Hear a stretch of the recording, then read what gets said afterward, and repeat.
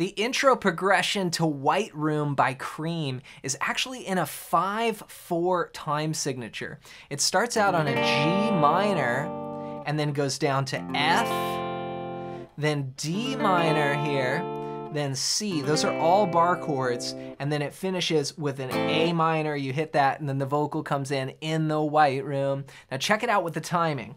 1, 2, 3, 4, 5. 1, 2, 3, 4, 5. 1, 2, 3, 4, 5. 1, 2, 3, 4, 5. 1, 2, 3, 4.